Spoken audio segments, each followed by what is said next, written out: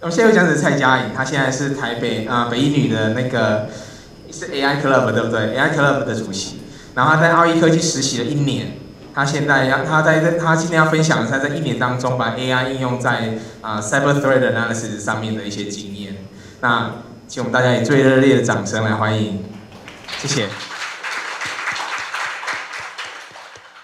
Hey, good afternoon, everyone. Thank you so much for coming. I'll be sharing this talk in English. So I am Chia-En Tsai, or you can just call me Jacqueline. And in today's talk, I'll be sharing my high school intern project, which is constructing an AI helper for cyber threat intelligence analysis. And during the talk, I will introduce several common and useful NLP tools, and also share my perspectives as a high school intern. So first, I would like to give a brief self-introduction. I'm currently a rising senior in Taipei First Girls High School, which just means I'm about to start my last year in high school. And at school, I'm also the Artificial Intelligence Club President, and I've also been an intern in CyCraft, which is 奥义智慧科技. And basically, we're just a cybersecurity startup. And I've been interning there for 1 year. So before talking about my intern project, I would like to first share my perspectives and reflections as a high school intern, which hopefully can encourage more high school and college students to participate in interns. So first is actively reaching out. And the reason I wish to give this advice to students traces back to the time when I started my high school intern journey. So during last year, summer, I had the opportunity to bring my AI club to CyCraft and to have a tech company visit. And the picture on the top left corner is the picture we took during our visit. And during the visit process, I observed there were other interns participating in a cybersecurity competition called Capture the Flag. And at the time, I thought that was so cool for me because I've never actually exposed myself to cybersecurity ever before. So then I told them that I really wanted to have an intern opportunity. And after giving my resume and having some interviews, I was very fortunate to be interning here for 1 year. So I hope this kind of example can encourage more high school or college students here to actively pursue their dreams in technology or programming. And the next one I would like to talk about is knowing what you want. Because during my intern, I was often asked by my peers and teachers, they would ask me how do you really manage schoolwork, your clubs, and intern, all these activities at the same time? And at first, I just gave those old replies, self-discipline and determination is what made me manage so many things at the same time. But the more I thought about it, I realized that these answers all trace back to one sentence, which is just knowing your goals. An actual example I had is that there was a time when I had to decide between intern and the programming training in our school. And I knew that at the time, instead of just practicing common coding competition problems, what I really want is practical machine learning implementation.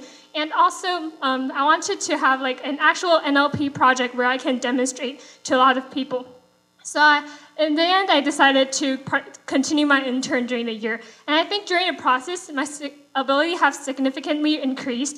And also, I've learned a lot of cybersecurity knowledge along the way. So I would like to encourage more high school and college students, if you're hesitating between what should I do? Should I do some research or should I do any kind of project? Maybe you can try to first think about what do you really want to achieve during your high school or college years.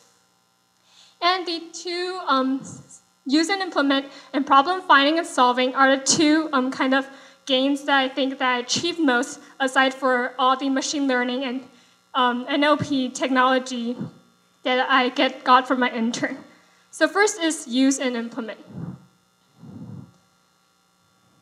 So during the use and implement is one of the things that I think I learned most during my intern years, because for us high school students who want to learn more about AI or machine learning, whether we try to learn it from school or from other sites, online sites, we could only get abstract concept, but there was no actual implementation.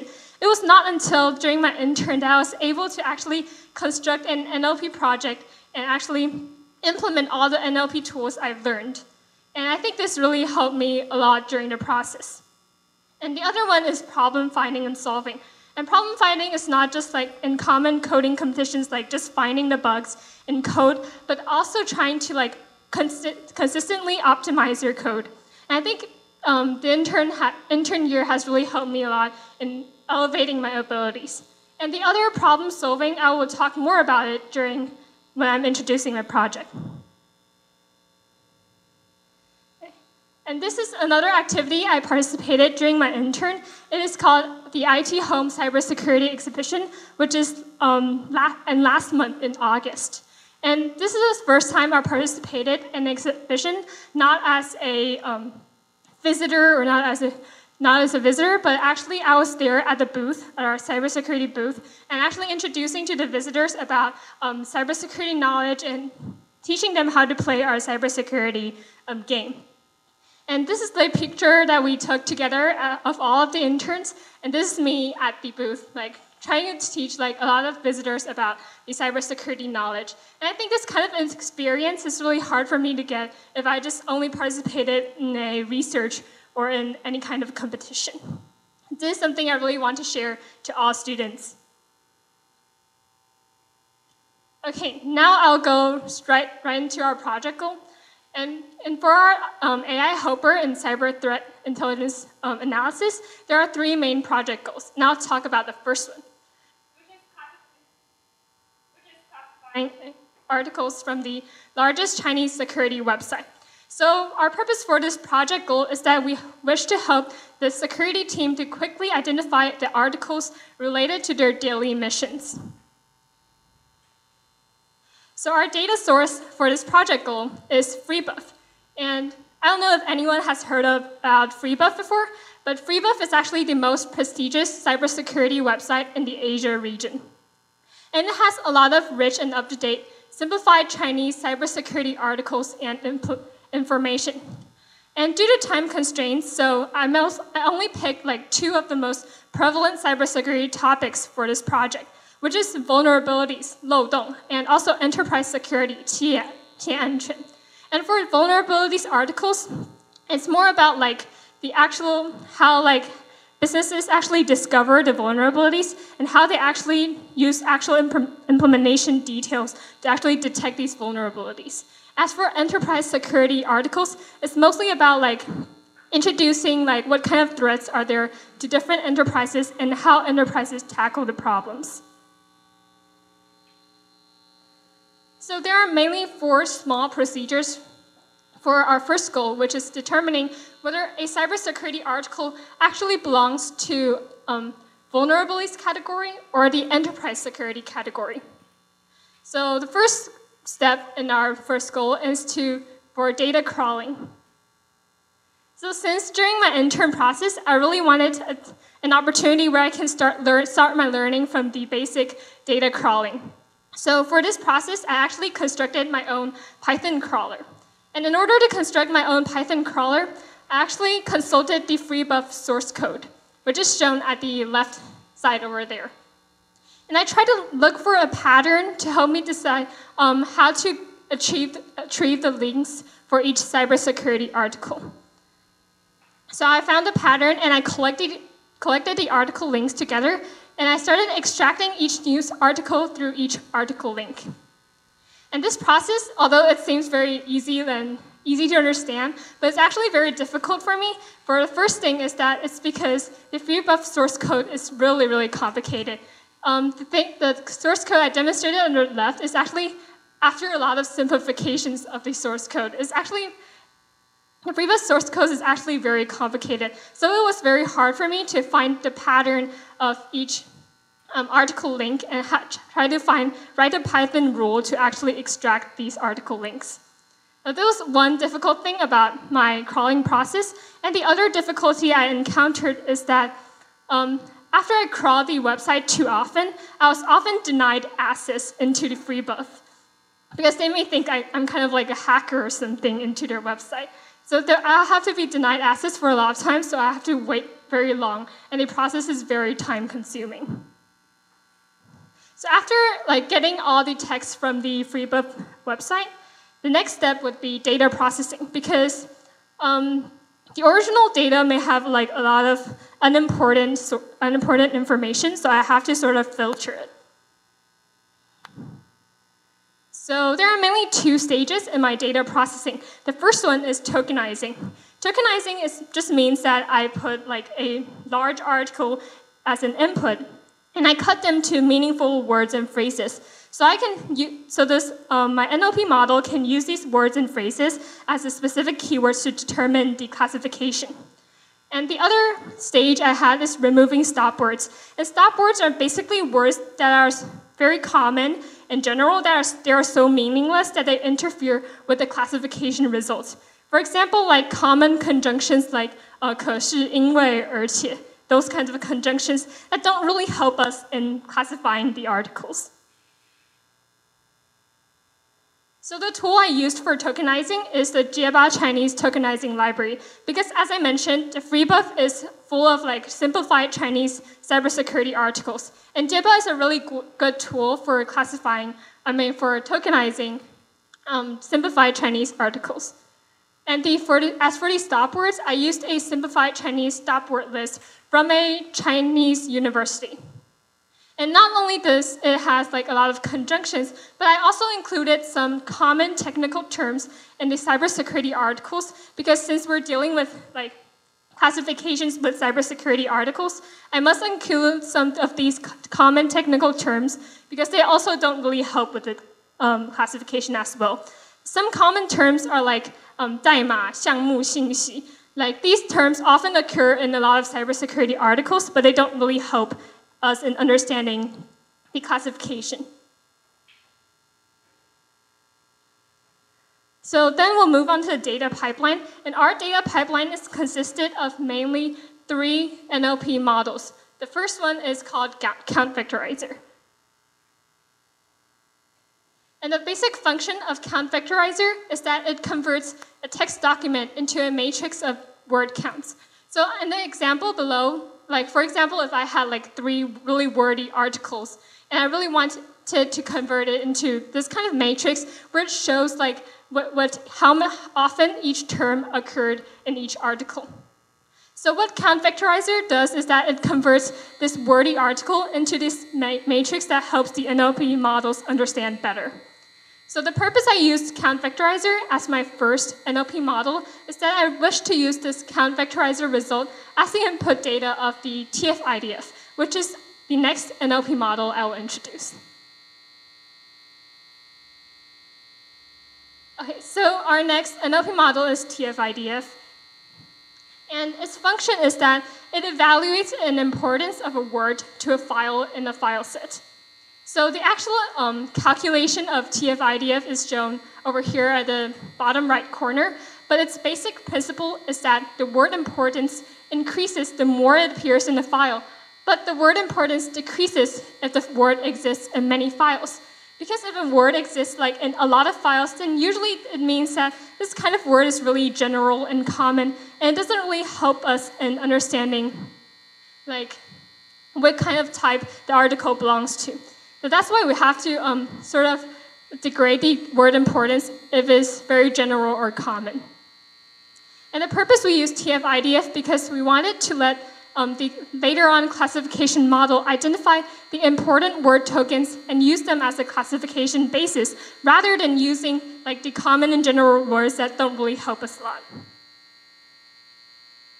So I would like to give like a really simple example to show how TF-IDF actually determines the word importance. So for example, I have 2 documents. The first document says the sky is blue, and the second document says the sky is not blue. And since both articles contain the sky is blue, then the word not is especially important in helping us determine which article like the words belong to.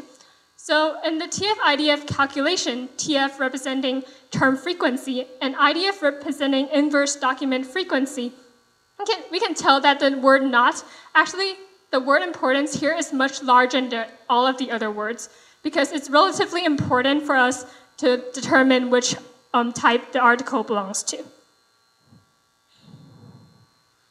So I would like to also share about like the advantages and drawbacks of the TF-IDF transformer. like I mentioned, the TF-IDF transformer is very simple implementation, and it is also very easy to understand. Moreover, it can also help us filter out some common and irrelevant words during the process.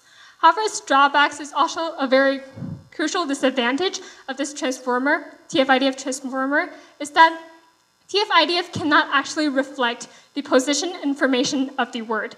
What does it mean by that? It means that, for example, if I have a word that appears in a document title, or if it appears in the beginning or at the end of the article, then usually it means that it should be more important, right? But however, TF-IDF cannot capture the word's position in evaluating the word's importance. And the last most important NLP model I used for the data pipeline is called the SGD classifier. And it is the main NLP model I use to help me determine whether this article belongs to vulnerabilities or whether it belongs to enterprise security. So the function of stochastic gradient descent is that it linearly divides many different types of data into different categories, as shown as this example visualized demonstration on the right here. So each data point would represent a single article, and what SGD does is that it tries to find these kinds of boundaries and to tell which classification this article belongs to. And the purpose, of course, for this stochastic gradient descent is to help us classify between vulnerabilities and enterprise security. And its feature is that it only picks one sample for each step in determining classification boundary, so it's very efficient. And I would like to give an easy example to show how stochastic gradient descent is much more efficient than the traditional gradient descent. So let's just make it a simple example, is that we're trying to find the line of regression between weight and height. So we have a weight as an input, and we're trying to get a predicted height as our output, which means that we actually have to know the slope and intercept for our line of regression. So stochastic gradient descent would randomly pick one sample for each step and use it to calculate the derivatives for intercept and for slope. However, in traditional gradient descent, we will have to plug in all of the data points, which is these three data, and calculate 3 times for each intercept and each slope. So it would be very time-consuming. And in comparison, SGD classifier would be much more efficient in determining the line of boundaries during the classification process.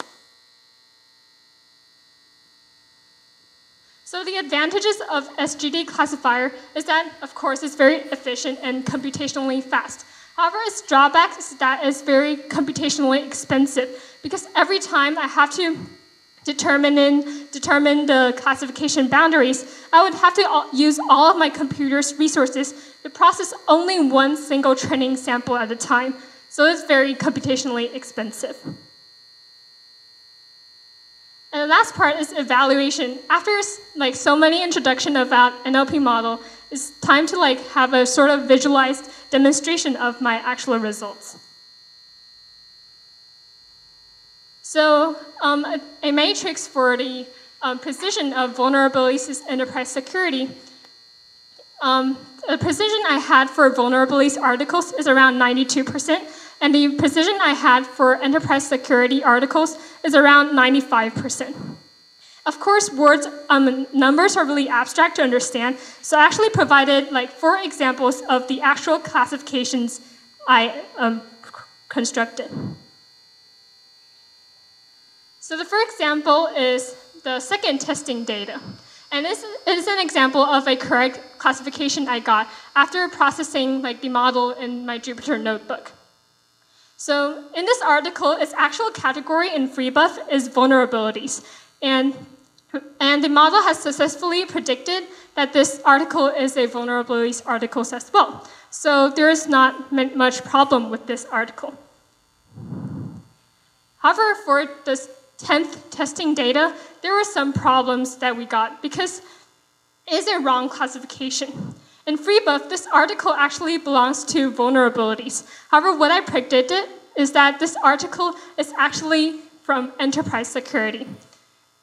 And so I decided to look more in depth into this article, and I found out that although this article mainly really talks about vulnerabilities, but there's a crucial word that appears very often in this article, and it's called MageCard. So MageCard is actually a hacker group that tries to hack a lot of personal information in financial corporations. And maybe it was because that it detected the word MageCard that made it think that this may be to belong to the enterprise security. And the other really interesting example is that although Freebuff put this into the vulnerabilities category, but actually what I predicted is enterprise security. And this article, although it talks a lot about vulnerabilities and how the Stuxnet worms actually try to attack these vulnerabilities, but actually it's more of an introduction about how this Stuxnet worm actually intrudes enterprise security. So we think that actually, after consulting with a lot of cybersecurity professionals, we think that this article is more likely to belong in enterprise security rather than vulnerabilities. And due to time constraints, I'll skip the last example and move on to our second project goal, which is setting up the recommendation system of prevalent cyber topics. So for this project goal, what I want to do is I want to pick top 10 cybersecurity topics, respectively, for vulnerabilities and enterprise security articles. So what I used is single value decomposition, which is SVD for short. And its function is that it decomposes a complex count vectorizer matrix and decomposes it to more small matrices. The reason I wanted to use SVD as my recommendation system comes from the inspiration from a Japanese research, which is animal clustering using SVD. So what this Japanese research does is that it collects a lot of animal-related articles and put them into the count vectorizer. And it uses the matrix that count vectorizer gained and put it into the SVD model. And what the Japanese research discovered from this SVD model is that from the subject vector, it contains a lot of matrix of different clusters based on inter-item similarities. For example, they found out that dog and cat are put together as a cluster, as a pet cluster. And the lion and tiger are put together as a wild and carnivorous cluster. And the bottom left corner is a visualized demonstration of how SVD helps cluster the different inter-items. So after the Japanese example, I was thinking that what if we actually put our previous count vectorizer results into this SVD model? Will we be able to get many clusters of different cybersecurity tokens as well? So I put a lot of my vulnerabilities article count vectorizer results into this SVD model and looked at the subject vector. And what we get is that PHP and JWT occurred very often in the top 10 vulnerabilities topics. And JWT is basically a user authentication method. And the reason that it appeared so often in the vulnerabilities topic is because that recently there are a lot of cyber criminals that found out this kind of authentication method actually contained a lot of flaws for them to attack. And PHP is just a common website programming code and because it's so popular that a lot of cybersecurity professionals actually discussed a lot of this programming language. And it's a reason why it's also appeared so often in vulnerabilities. And the next one is the clusters of enterprise security articles. So basically, I did the same thing with the enterprise security category, and I observed that financial corporations, mails, and CVE, these three tokens, appeared the most in enterprise security topics as well. And I would like to, since financial and corporations and mails are very common in enterprise security, I would like to talk about CVE. And CVE is basically a vulnerabilities dataset, and a lot of enterprise refer to this when they're being attacked by a lot of cyber criminals. And that's why it appeared so much in enterprise security topics as well. And lastly, I'll move on to my last project goal, which is recognizing attack techniques in articles and labeling them with MITRE ATT&CK techniques. So MITRE ATT&CK is basically a framework of adversarial tactics and techniques and procedures used by cyber criminals. And what the MITRE ATT&CK framework is so special is that it maps and indexes virtually everything regarding an intrusion from both the attack and defense sides. And our data source, because we're dealing with Chinese NLP analysis, we used VolHub, which is basically a translation of MITRE ATT&CK to simplified Chinese. And for our detection, we selected 26 most frequent and important attack methods that includes the attack methods from all of these procedures. So this is a basic layout for how I try to use MITRE ATT&CK techniques to detect attack descriptions in articles. The first is data crawling and processing, and since I've talked about this previously, I'd like to focus more on the labeling data. So for our data, we use sentences from each MITRE ATT&CK description. And as for our labels, we use sequential indexes as the MITRE ATT&CK labels. And one thing that's very special about this is that we use non-attack descriptions. We used a specific tag for non-attack descriptions. And the reason we did this is that because during my process, I actually encountered a lot of generic statements. For example, some of the MITRE ATT&CK descriptions would just tell me that, oh, you should really pay attention to this kind of attack method. And these kind of sentences don't really actually refer to a specific MITRE ATT&CK method, and it actually interfered a lot with my detecting procedure. So I decided for these really generic statements, I would assign them a specific tag so my model would know not to look at these non-attack descriptions during my process.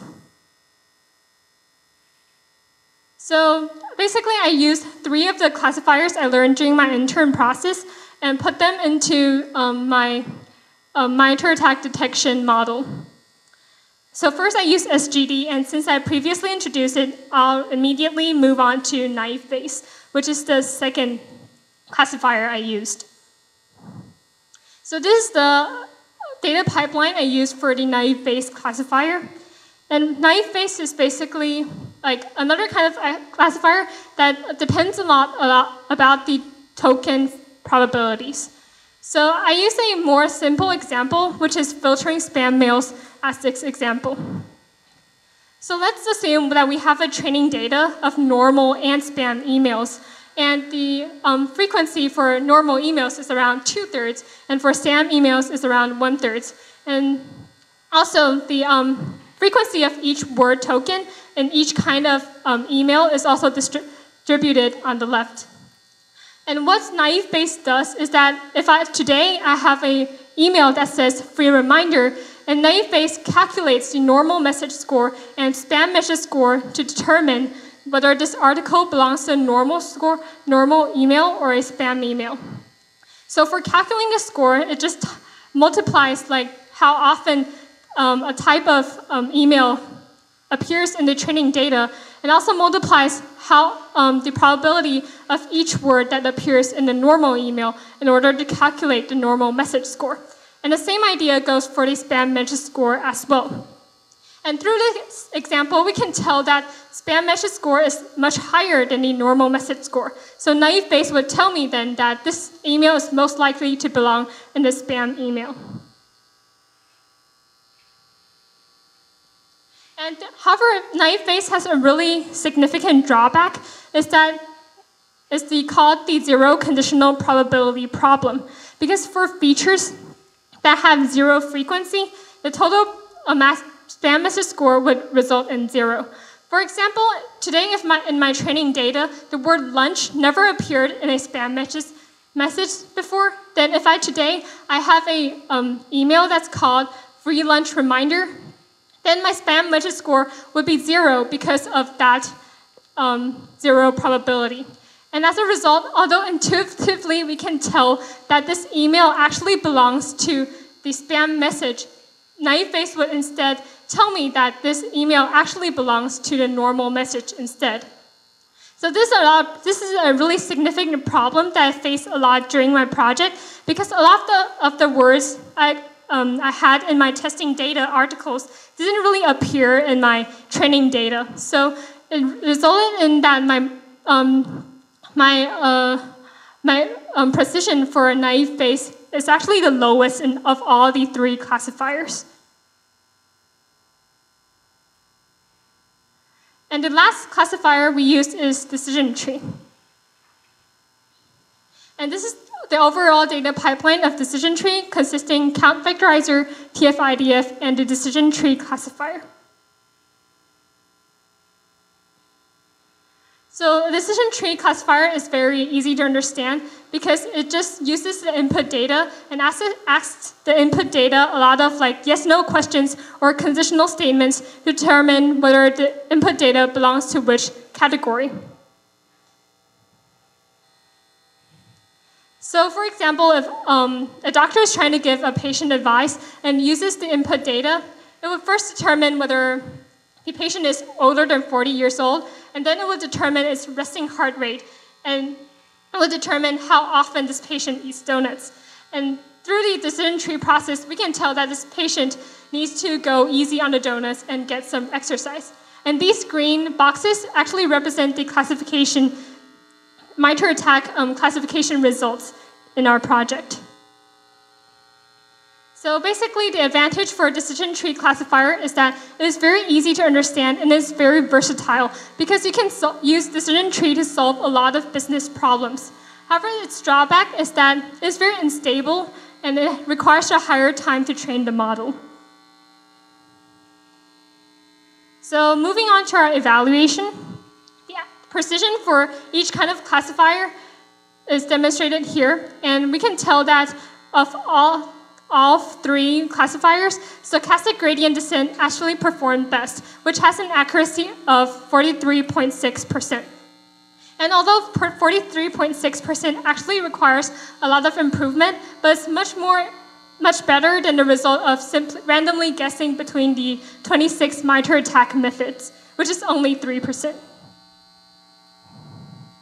So actually, after the evaluation, I decided to put some of my FreeBuff articles I previously crawled and put them into my SGD model to see how the results were turned out. Actually, I've prepared the video in case something went wrong to the internet, but actually what I did is that I used Flask to create this website, and I put an article from FreeBuff into this model. So the FreeBuff article I used is related to APT attacks. And what I did is that I just put them into this model, and after I submit it, it will appear a lot of the MITRE descriptions it detected from this article.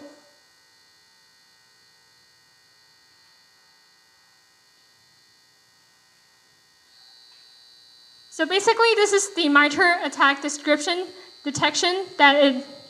that this SGD classifier actually detected. And for each detection it detected, is that there will be a sentence that says, maybe, the model says, oh, maybe this sentence actually belongs to a MITRE attack. And it will predict the most likely type of MITRE attack this sentence belongs to. And it will also show the top 3 attack descriptions and the top 3 attack probabilities for this sentence. And I'll move on to a more accurate example is that in this article it talks about FTP upload PHP. And it predicted it as a type for T1100. And since this is a MITRE attack framework, T1100 actually refers to the web shell attack. So after determining that this sentence is a web shell attack, it also listed the top 3 attacks it thinks that this description belongs to, and also the top 3 attack probabilities.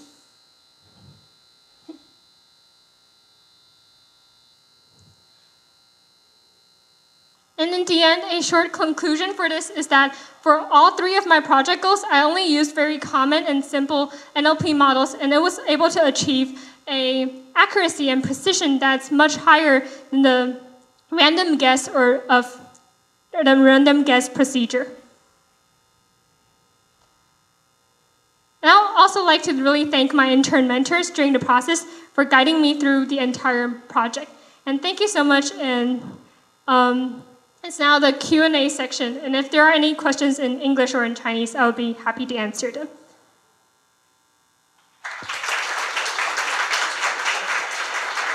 谢谢嘉颖给我们这么精彩的演讲，对，但是因为已经超15分钟了，所以if you have any questions, you can ask Chia-En in private. Thank you. Let's thank her again.